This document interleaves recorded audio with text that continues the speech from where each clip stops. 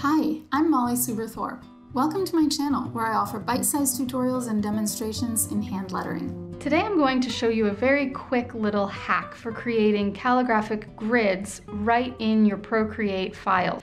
Some of us like to save these grids on the cloud, which is perfectly fine. In fact, I have tons of them saved on the cloud that I've pre-made for different lettering purposes and styles. In fact, I also have a pack of 12 grids that are free to download, and I've linked them in the description below. But sometimes you just want to make a brand new grid and just play around and just get something really quick in your artboard. So it doesn't matter for this demonstration what size we create an artboard for, but I'm just going to come up here and make a new one, tap the plus sign, then tap this here, and let's make something, let's say a width in inches, let's say, of 8 inches by 8 inches, and hit create. Let's go to our layers palette and just make 100% sure that our background color is set to pure white. And then on this blank layer, I'll come up to the wrench icon, canvas, and turn on drawing guide. Now I'll immediately hit edit drawing guide, and I'm gonna just choose a color that's dark enough to produce a very high contrast between background and grid lines. I won't adjust anything else down here except for the grid size. So let's see.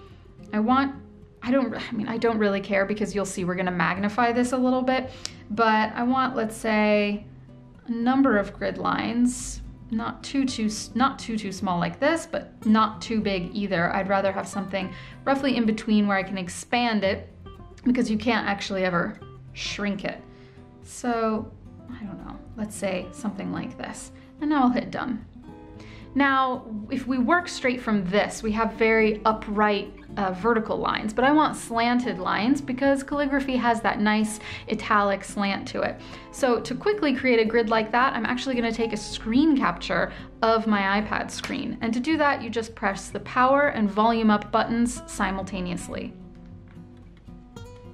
Now a screen capture has been taken down here. I'll go up to my wrench icon and turn off drawing guide, and then come to add, insert a photo. And I'm going to insert the screen capture that I just took. With uniform turned on and magnetics, I'll enlarge this so that the grid itself basically fills the screen, and hit the selection tool. Here over on the right, you see that in my layers palette, I now have this grid image placed, and I'm going to just rename it grid so that we're never confused. Now I'm going to reselect it so that this just selects what's on our artboard, and I'll come over to freeform and tap and hold the center dot here in the transform selection, and I'll be able to drag it now over to the right. Since magnetics is turned on, I can drag it without it moving up and down also, and I can choose whatever slant line I want. I don't want something too extreme, that's maybe a bit too formal for me, so let's do something in this range.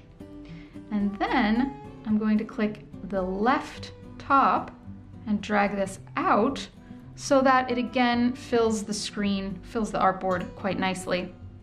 And I'll hit my select tool to turn it off, and now I have this nice grid. Better yet, because the background layer was perfectly white to begin with, I can tap my layer and change the opacity to multiply. What this does is knocks out any pure white color. So if we change our background color, now we have a situation where we can have any background color with a transparent grid customized to our particular drawing placed right over top of it. Now I just want to point out that you can also reduce the opacity of this grid so that when you're writing over it, the grid lines are not so distracting. So I can reduce the opacity like this if I want.